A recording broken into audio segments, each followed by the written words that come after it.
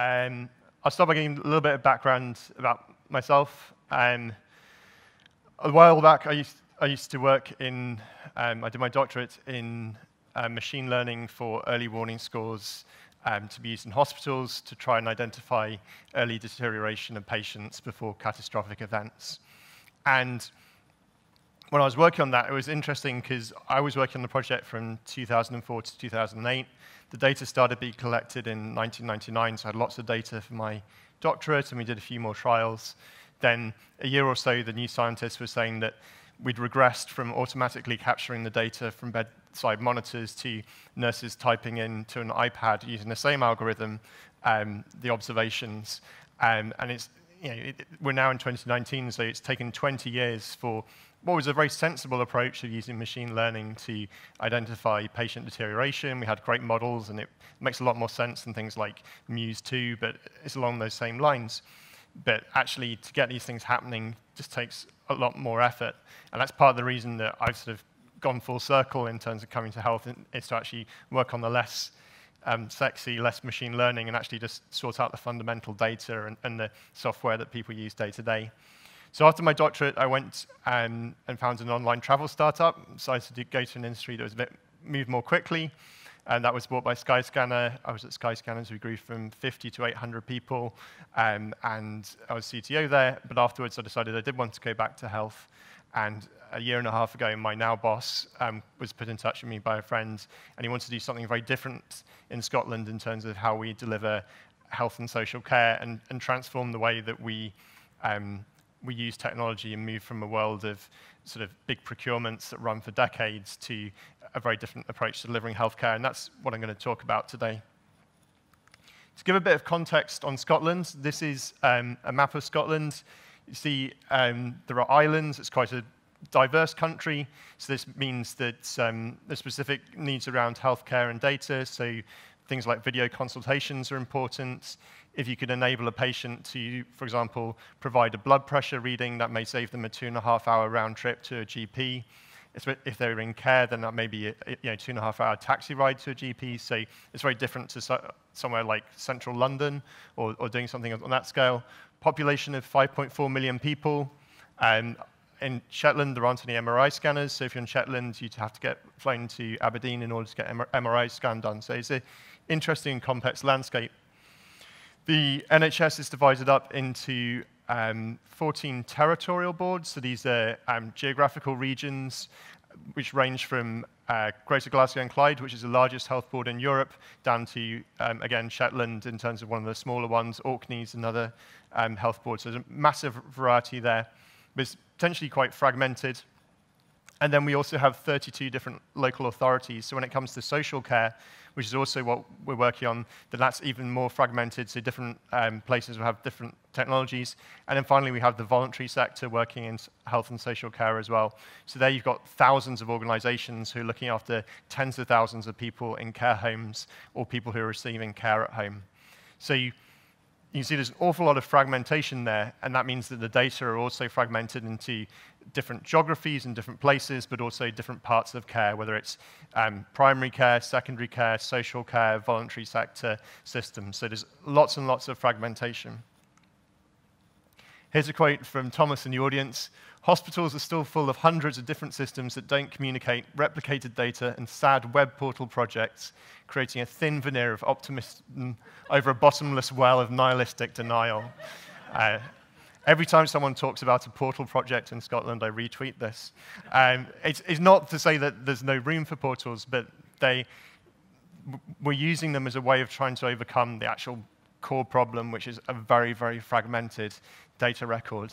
The background, incidentally, was me looking for a picture of a portal, because whenever I hear the word portal, I think of something from sci-fi.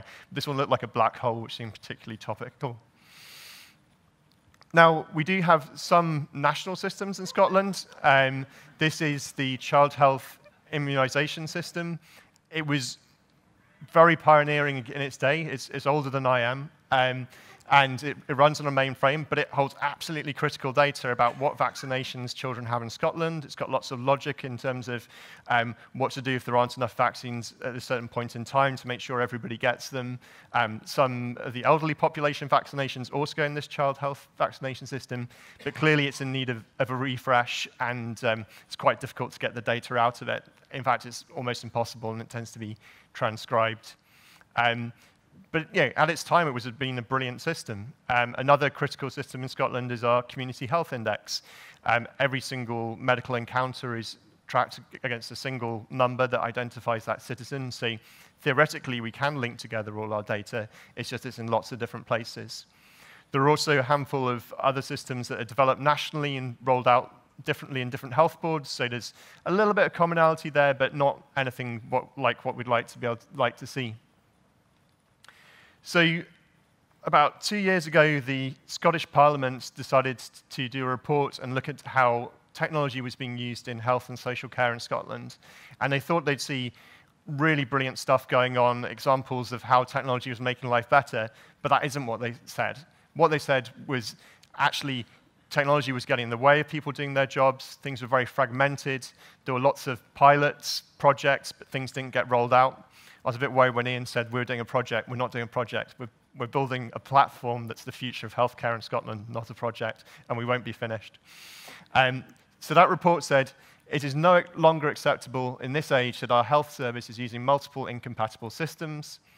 The best way forward for sharing is through a single platform. So that came from the Parliament Health and Sport Committee. We also, around that time, commissioned an expert panel to look into how we could improve health and social care using technology in Scotland. This involved people from the US, Andalusia, other places around Europe, talking about, well, what are the things that digital health and social care should look like in Scotland? There were lots of sensible suggestions in there around patient access to records and other things. But again, we get this idea of a single open platform be implemented by the health and social care, which utilizes open standards such as open APIs. So again, they're saying actually open standards, open APIs, open platform. And that's what's really driven the Digital Health and Social Care Strategy in Scotland, which was published in March of last year. And that calls for a number of different things, one of which is to sort out our information governance landscape to improve data sharing between different parts of care and different health boards.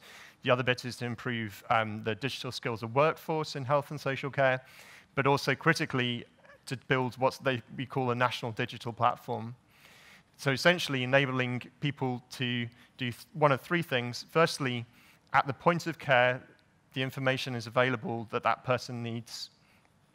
And they're also able to contribute back to that information, that record at the point of care. Secondly, it's predictable to build new applications. So currently, if you want to, as a vendor or even building a statutory application, if you want to roll that out across Scotland, that needs to work against the 14 different health board systems and the 32 different council systems and the thousands of different voluntary sector systems. So there should be a single interface. It should be predictable to do these things. And a third thing is, with all this data in one place, how do we use it to deliver improvements in our service, whether that's looking at how vaccination uptake is in a particular region, or looking at different sort of disease pathways and areas, and also using the data to fuel clinical research, working in areas such as precision medicine, where we begin to join together different data sets and look at the outcomes of patients with different medicines. So we've got a very clear mandate here to do something different and what we should do with our platform.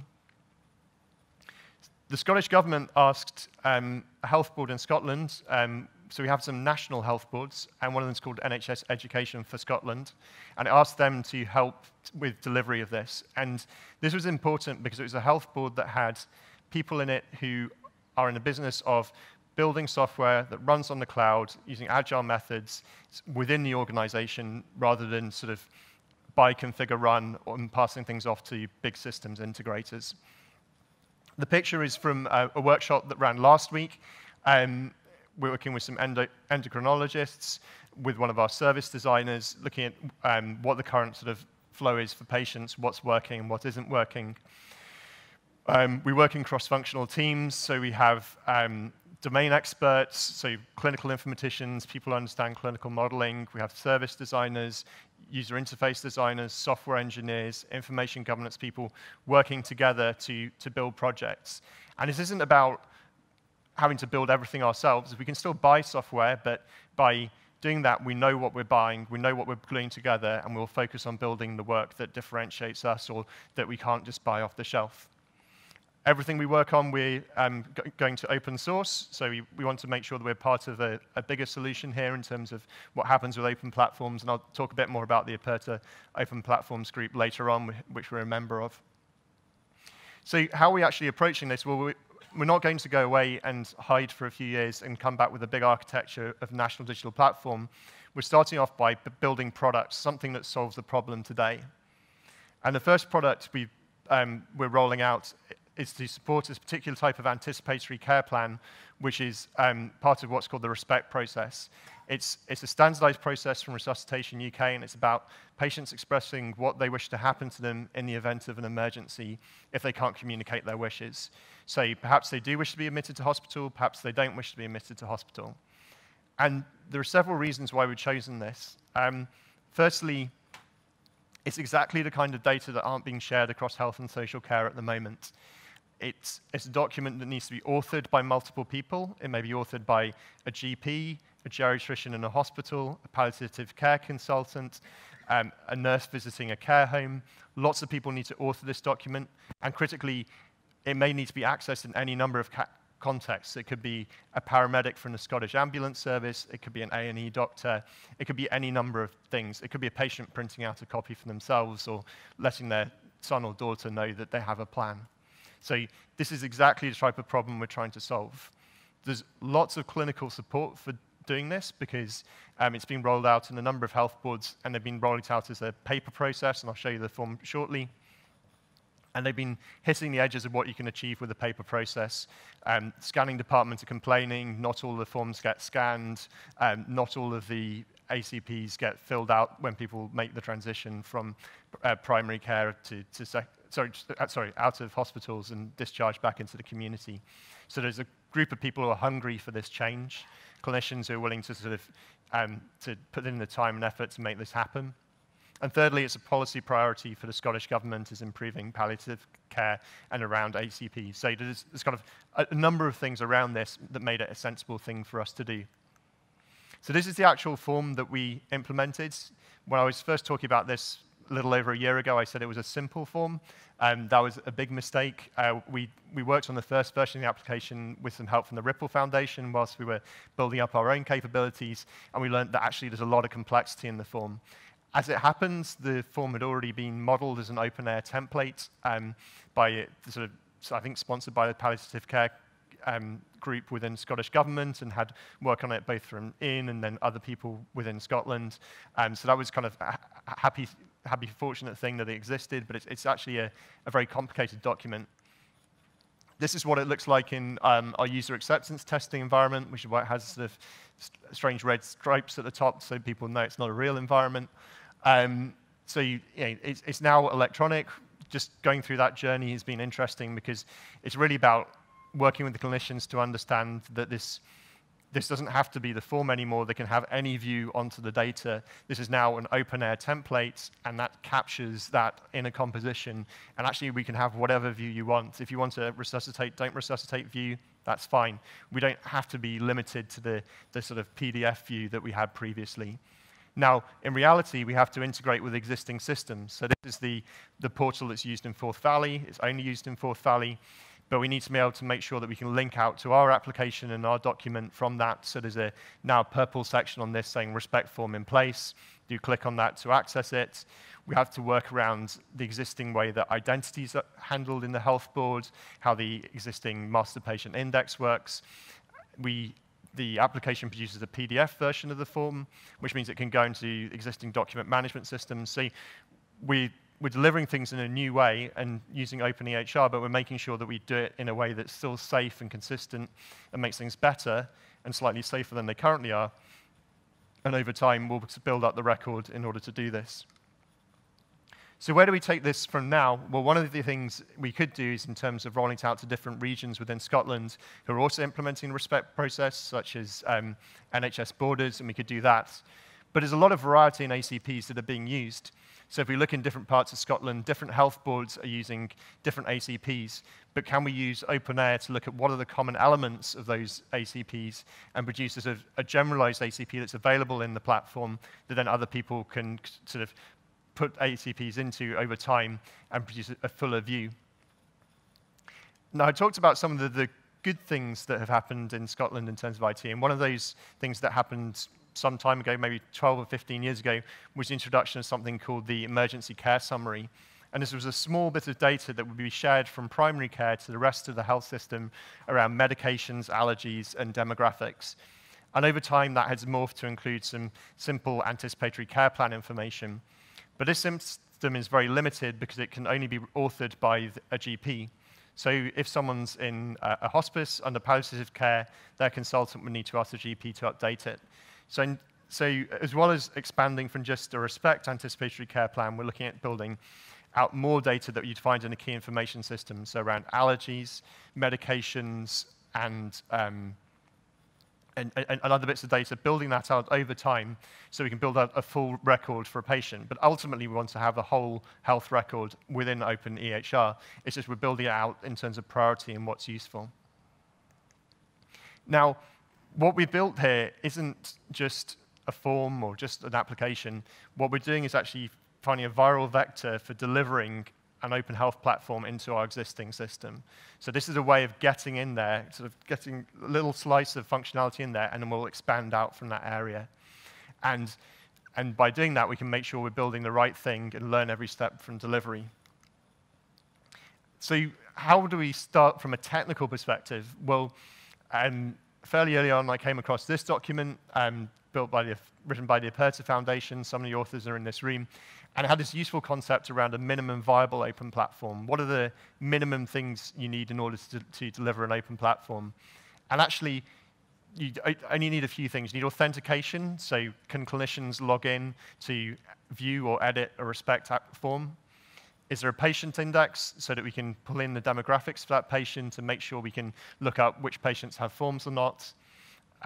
A directory of staff and services available, and a clinical data repository using openEHR to store those data. And that's kind of all we need just to build that first application. Yes, there are other things we need later on, such as terminology servers, but actually we can get a really long way with just this, and it's a very powerful concept. In terms of what this application then looks like, if you've got citizens looking at, so you've got Citizen here, and she's basically looking at maybe she's wants to get a new test result, maybe she's booking an appointment. You've got a caregiver, they needed some information, and also someone who's operating the system, how are things working, where are the queues, where are different people.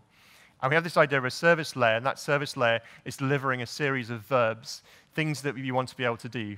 Can you check if a new test result's available? Can you order a new prescription, get a notification of when something's going to happen, requesting a blood test, updating a record, booking an appointment, viewing the record?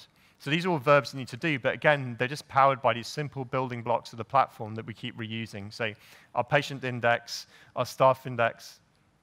Okay. So I got a sign from... Okay, right. I thought I had 15 minutes left, and I got the 5-minute warning. Yeah, no. Okay, slow down. Patient index. Then we've got our openEHR clinical data repository. So that's where all our information's going in, and other services that we need. So these are the building blocks that power those verbs that enable us to do the things that people on the left-hand side of the screen need to do. We also need to start thinking about other types of data. So not all of our data is going to be structured. There's going to be lots of unstructured data, so not just things from PACS, but there'll be full genome sequences which won't contain any metadata. There will be videos of consultations, patients submitting photographs that they've taken of dermatology, for dermatology reasons of their skin. And so we've got a lot of this unstructured blob-like data as well. So that'll have to go in the data store too. Everything we do is hosted on the cloud, so part of the digital health and social care strategy was saying this is all going to run on the cloud. That's consistent with sort of Scottish government policy more widely, that we're not in the business of building and running data centers. And of course, we need to interact with all the things that currently exist elsewhere. So there are lots of patient administration systems. Many of them are the same vendor, but they're all configured separately and deployed separately. There's GP systems from different vendors. There are thousands of GP practices. Many of them have their own server or desktop computer that are running these. There are all the lab systems with all their integrations. The list goes on, but essentially there's lots and lots of systems we are going to need to talk to. Ultimately, we want all these data to end up on the platform. We want it all to sit within an open-air clinical data repository. But in the meantime, we're going to have to do things such as query those systems and pull data out, start getting streams of those data into our clinical data repository so we have so at least we have a copy of them. And then we also already having to push data back into those systems, existing document management systems, to know about treatment summaries and other things that are going on. So we're very much having to work with that world as well, but our direction of travel is basically to move from right to left and get as much as possible in the open-air clinical data repository. In terms of technology specifics, so we are using the same login that citizens use elsewhere within Scotland. That's a program that's undergoing transformation at the moment, but essentially this means that we will have the same login and identity as local government. Within Scotland, Scotland's moving to Office 365 within the NHS, so that means we'll be able to move to a single identity for NHS staff in terms of login and be able to attach that to joiners, movers, leavers processes, so have sort of good authoritative information about staff. It also means we can start reusing what role information there is available for staff. Of course, when we go to local government, some councils are moving to Azure Active Directory, others won't, so we'll have to deal with other identity providers or providing our own. And when it gets to the voluntary sector, it will get even more sort of diverse, and we'll have to figure out ways of handling it. But again, the bigger identity providers are typically dominant in that area. The Community Health Index system, I'm pleased to say, is being replaced from the kind of black and green screen to the Nextgate EMPI. That's a process that's going on at the moment. We're currently using Ethicist as our clinical data repository, but we're also looking closely at Airbase, which is sort of a fork of Ethicist, largely because of some extra functionality it'll have in terms of being able to deploy it on managed relational database services. It needs fewer plugins, but that's a very technical point. And for some of the integration, because we've had to produce some Fire APIs already, we've just been using Happy Fire Server, but we need to determine what our overall integration engine is going to be for the connecting to the many hundreds of systems and looking at whether we use what's already used in Scotland or something different. And you'll see here there's a mixture of things. I'd like to say everything was free and open source. It isn't, and I think we have to have vendors here. I don't actually mind having some vendor solutions in here. It's all about architectural building blocks and the idea that any of these components can be interchanged and switched out when whatever we're needing to do that job isn't doing it anymore. And because we're in control, we can define those boundaries, we can define those interfaces and say, this is what a building block does, and here we're going to go to tender for that, we'll get bids from companies, we'll integrate it ourselves, and then we can change it around. And it's a really big change of dynamic around what's happening. Now, going back out of the technical world, we want to make sure that our design language is consistent for different users. So right now, citizens, the people who deliver care, and the people who administrate care are on a very complex journey, traveling between different systems, things presented in different ways. And we're trying to make sure that our design language reflects a more consistent experience for those people so that they're actually going between different places, they've got a consistent experience, because ultimately they're looking at the same record now. This is just different views on a single electronic health record, and that's an important concept for us. Imagining what that might look like, and I'm always nervous about mock-ups, it's about whether you're a citizen or a practitioner or someone running the system, you at least get a similar view or experience doing different things. Different tools will inevitably have to have different functionality, and a system a GP uses will be much more complex than something that a patient is using just to book an appointment. But at least let's have consistency around our visual style. So what's next for us as an organization? Well, we're building up capability. We've only got 2 teams of engineers working on this at the moment. One around the Respect product and widening that out to different ACPs and other types of data that needs to be known in an emergency. Another team is dedicated to helping other teams build things on top of the platform. So a number of SMEs we're working with who want to push data to the system of record. So one's around a trauma application who will be persisting their data using openEHR. Another one is around, but we're also working with people within the health service who want to start pushing data to openEHR within the clinical data repository. So we're beginning to get data from devices that would be held by citizens, such as blood glucose measurements that go just a patch on the arm, producing blood glucose data. So again, how do they push that data into the platform such it can be used as part of that care record? So we're helping other people build stuff on the platform whilst also building out the platform and the APIs ourselves. We're building up clinical modeling capability because clearly there's an awful lot of that to be done, as well as just trying to sort of get more people involved in the process of this sort of collaborative design of what we're doing. Now, I started my presentation with a map of Scotland. On this map, Scotland's rather small. We cannot do this alone, so we're keen to be part of a wider community doing this, so the community of people in this room, also people who aren't necessarily here today. So we're part of the Aperta Foundation Open Platforms group, so looking at what are the components you need for an open platform. Can we get to the point of having an open source implementation of all of those so that you could ultimately spin up a platform and then for free and figure out what you need and then adapt and change and replace things as and how you want to.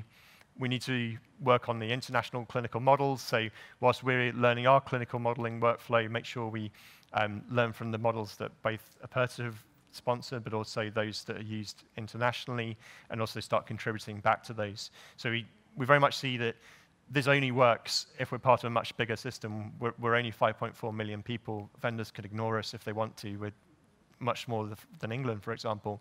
But actually, we want to be something much bigger and have a platform that's representative of what's going on elsewhere and contribute back to that community so that we can sort of do all of this together. Thank you very much.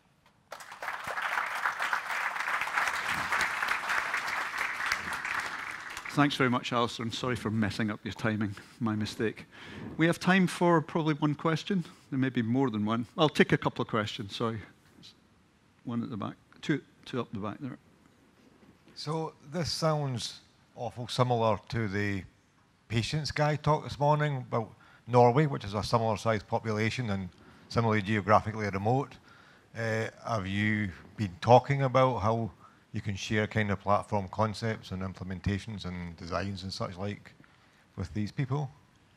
So we haven't specifically spoken to Patient Sky, but I think it was a really interesting presentation. I was tweeting about it earlier, but we have been engaging with the community more widely. So for example, when we're looking at establishing our clinical modeling practice area and how we build up that team, we've been talking to Celia in Norway and people and to NWIS and to Ian about how we do that, and again, we're sort of trying to learn exactly how other people are doing this. We're noobs, and I've no desire to learn lessons that have already been learned in this room, so I very much want to see what's happening. And in areas, things like analytics and doing big sort of data research on top of it, that's also new for us, and again, just trying to find out how other people are solving that. About 80% of the data models are the same within those products, and actually most of the products that you've heard talked about today. That's a start. It's not perfect, as we were talking before, but we're getting there. Another question? Look, this might seem really ignorant, so I apologise. Haven't been in the country that long. Do you, it's sort of attached to that question that was asked just then. Ultimately, decisions are made most likely around money, and so with the unique Scottish 5 million population under its unique funding model, the NHS, are you looking, or is there a propensity to look at the cost to serve of patients across different pathways, point number one, and then potentially benchmark that cost even though the funding's different? And point number two, is there a propensity of the Government of Scotland to call to account providers feeding into the network on the quality of their services and the value they bring. So it's a two points, but actually primarily it's aligned or asking the question, is the money being benchmarked to ensure the cost to serve is being delivered for the government? So I readily admit this is well outside of my realms of expertise, so I might have to get someone to give you a proper answer to that question. What we're doing is funded out of the existing budget for quote unquote IT within Scotland. That as a proportion of the overall health budget, I think is around 2%. That's gone down over the years. So I believe there's a perception of the sort of return on investment of IT within the system, but I don't know how it, from a governmental perspective or an NHS perspective, around how the other bits work, I'm afraid. Okay, Alistair, thank you very much. Thanks.